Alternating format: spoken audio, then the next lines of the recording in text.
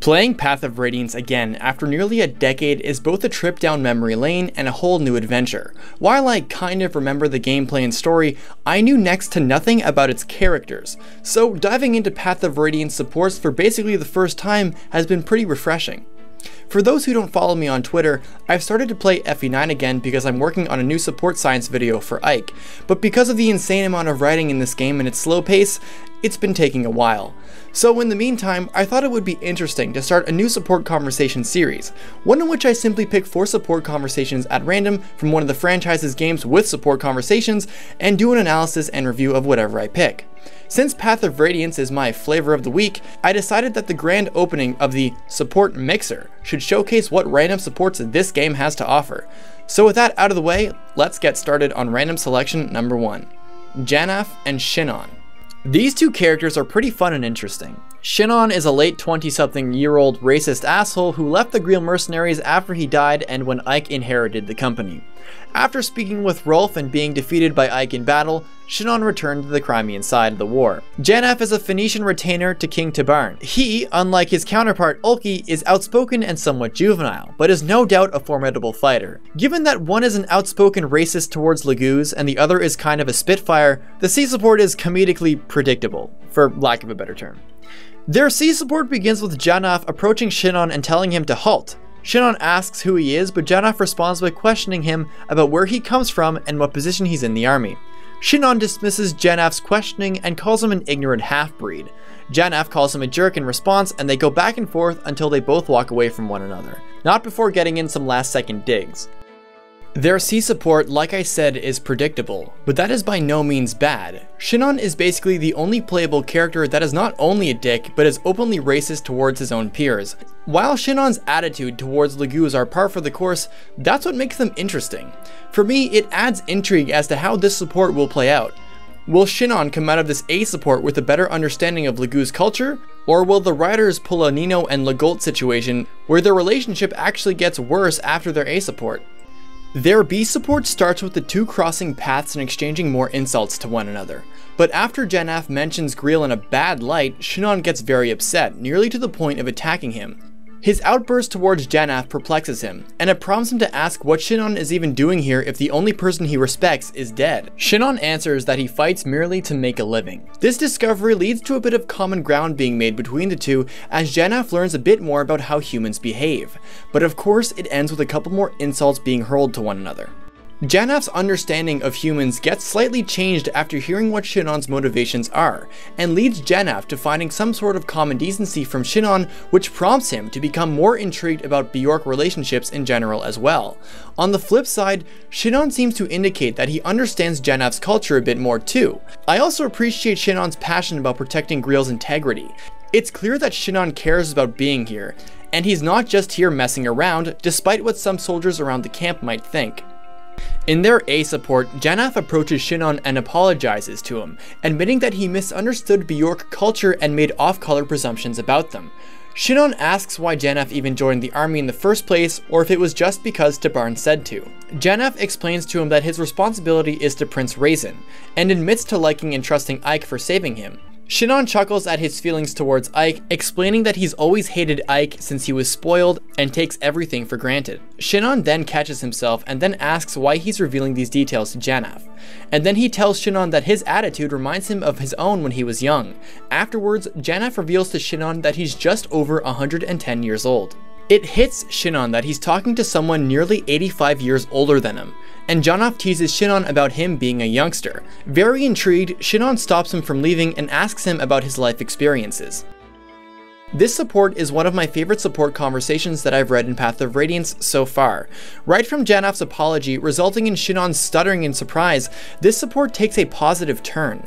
Notice the change in pronouns as well. No longer is Janaff calling humans, humans, because in this universe, calling a Bjork a human is the equivalent to calling a Laguz a subhuman. At the same time, when Shinon discovers Janaff's age, he restrains himself from calling him a half-breed and opts for just referring to Laguz as those guys. What the change in pronouns shows is a mutual respect for one another's race, and respect for each other after finding a common ground through actually having a normal conversation. It's funny, Shinon is even surprised that he's even conversing with a Laguz insult-free. The icing on the cake though, in my opinion, is Janaff's use of the term young pup towards Shinon's youth, an expression that Shinon himself used against Ike in reference to his young age and inexperience. Shinon's entire character takes a complete 180, ending in him showing genuine interest in what Janaff has to say, instead of shoving him away every time Janaff had a concern about him. Overall, it's a fantastic support. It's comedic, layered, interesting, and engaging. I like all three of these supports greatly. Next up in the support mixer is the support between Ike and Titania. You all of course know Ike, the son of Greel, founder of the Greel Mercenaries, and Titania, a good friend and loyal mercenary to him, as well as being his primary advisor and teacher. Their C support is pretty straightforward. Ike asks Titania to spar with him, but she's a bit surprised that Ike still needs her to teach him lessons. He responds by saying that while Greel taught him swordsmanship, Titania was integral to polishing up his style. The conversation transitions into Ike asking when she had met Greel for the first time, but she says it's a long story and then quickly drops the subject so they can begin their sparring match.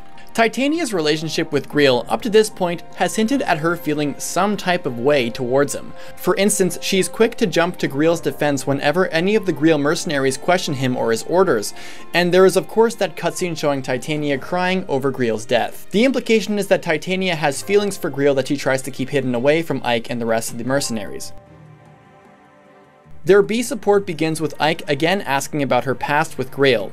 Titania admits that it's difficult to talk about her past with him, but she begins to do so anyway for Ike's sake. She explains how, through an officer exchange program through Crimea and Gallia, she was stationed in Gallia and saw Greel for the first time.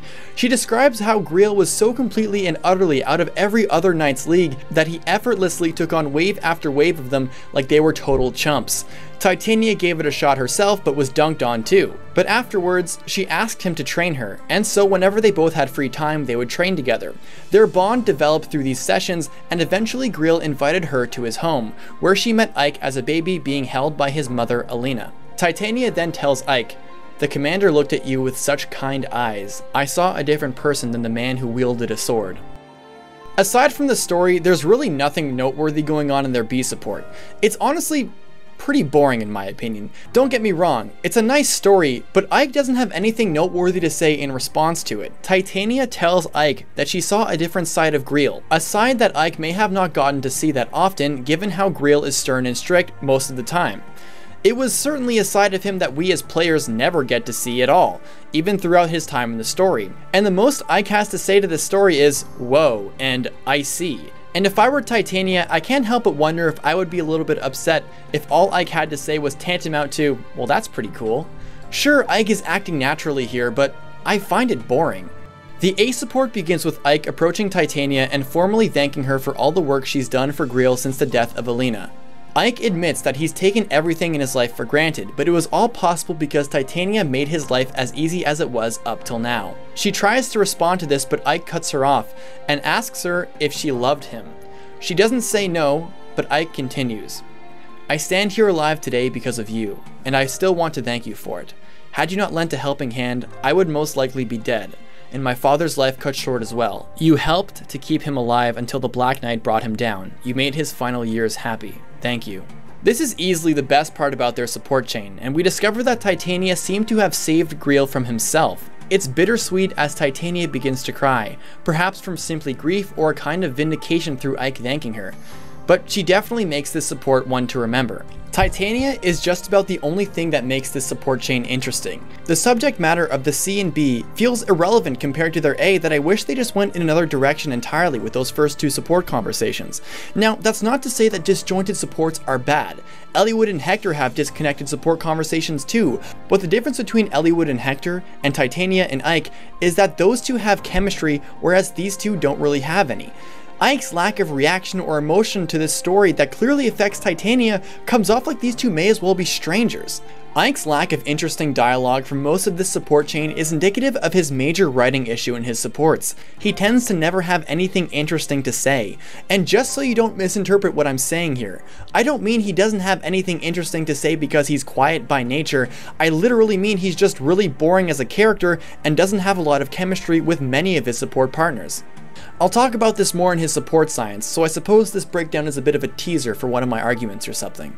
On the flip side, Titania's importance to Ike is what really gets revealed, and her romantic feeling towards Greel matches how often she actually dwells on Greel's death. There's a cutscene in Path of Radiance towards the late game where Ike begins to explain what actually happened in the Gallian forests the night Greel was killed, and Titania, surprised that he never told her, starts to press Ike about what he knows and literally yells at him that she needs to know. Overall, while the support helps flesh out Titania by giving her backstory, I wasn't impressed, mostly because Ike has a boring personality and is at his best when he's physically doing something, so his actions speak louder than his words. But that doesn't lend all that well to his support since he's not actually doing anything in them. His emotional range is naturally small, and whether or not the writers intended this, I shouldn't feel like Titania cares more about Greel than Ike does, but I do. Anyways, that was the Titania and Ike support. Let's move on to the next pair, Oscar and Tanith. Oscar is a cavalier in service of the Greel mercenaries and is both well-spoken and well-mannered. This is due to him being a former Crimean knight before he stepped down to take care of his brothers, Boyd and Rolf. He became a mercenary after Greel himself gave him the job, and Tanith is a commander of Bengyon's army and is assigned by Apostle Sanaki to bolster the Crimean army's limited numbers. Oscar and Tanith's sea support begins with her picking up a cloth that Oscar had accidentally dropped. She picks it up and hands it over to him. Oscar introduces himself as a mercenary under Ike, and Tanith is surprised that a mercenary could be so courteous and well-mannered. She begins to explain her own position in the army, as she is a newer member to the party, and Oscar tells her how it's an honor to have such an esteemed group of Benyon warriors join the effort. After he leaves, she briefly muses over his behavior, saying she never expected a mercenary to behave like such a gentleman. For a sea support, this one is pretty interesting. Tanith has an impression of mercenaries being these loudmouth pigs who will try to do any dirty deed for coin. Shinon, in other words, but is pleasantly surprised at how Oscar carries himself. Aside from his hilarious and endearing support with Janaff, in which he entirely breaks his character out of nervousness around him, Oscar is pretty par for the course in terms of behavior for a cavalier. There's not much character to him aside from his manners, lightly touched on backstory, and passion to cook in Path of Radiance, but using his personality as a medium to drive an event of surprise for Tanith is a refreshing way to use what little Oscar has to offer. Now on to their B support. This B support is caked with interesting dialogue about clashing perspectives on honor. On one hand, Tanith believes that honor lies in fighting head to head, going all in no matter what the consequences. Anything less than a direct assault would be dishonorable in the Benyon war culture. On the flip side, Oscar states his own case on honor. His perspective is basically that honor isn't worth dying over, that it's better to withdraw and to survive to fight another day. While both individuals have different perspectives on battle, they both agree that these differing perspectives have a lot to do with context.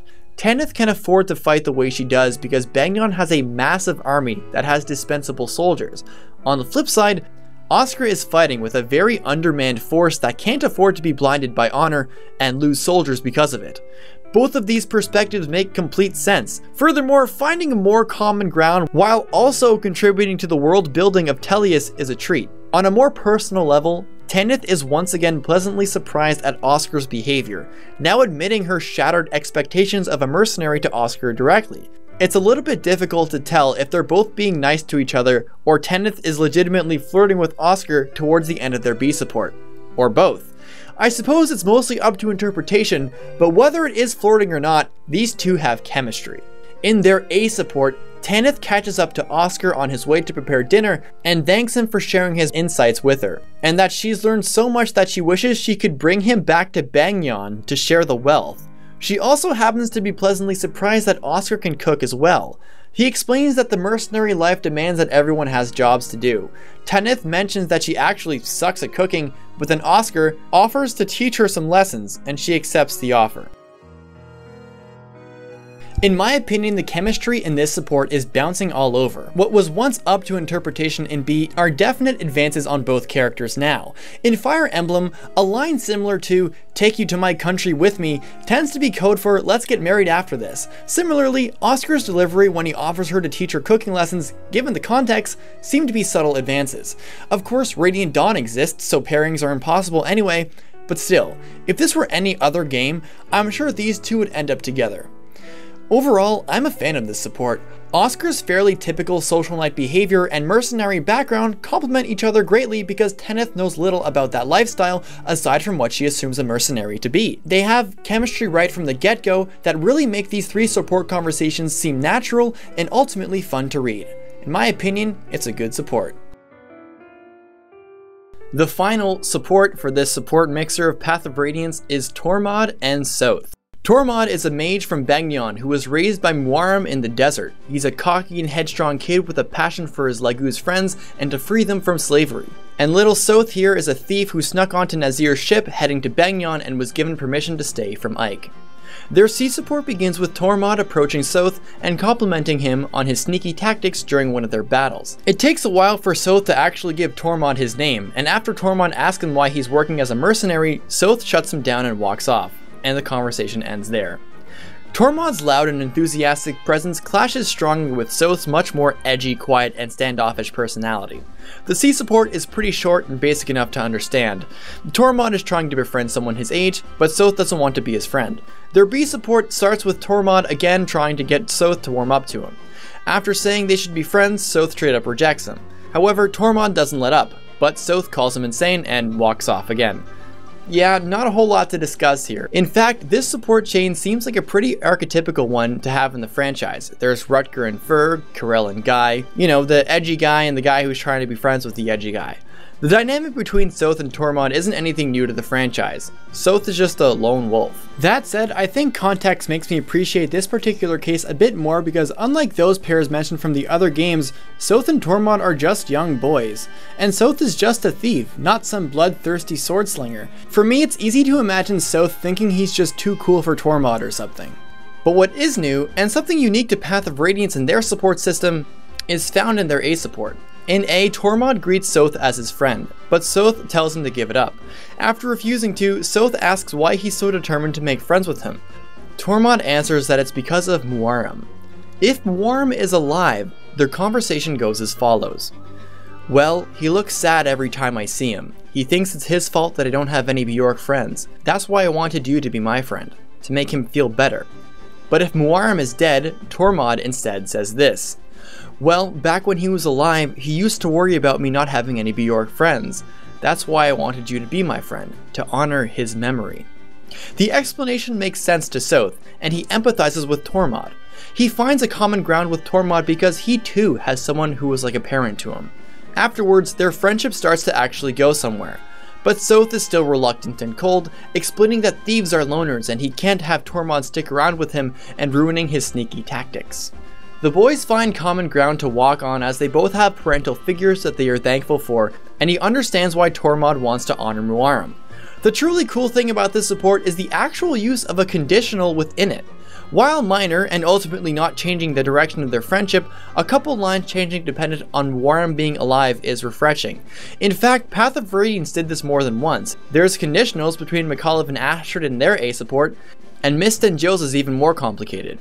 As a support relative to the others that goes on in Path of Radiance, it's really not that interesting of a support in the end, but I do appreciate the extra mile the writers go for Tormod.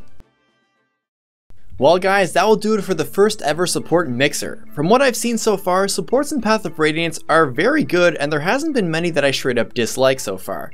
Next time on this series, I'm going to be drinking to some sacred stones and I'll be picking 4 supports at random to analyze and review just like in this video.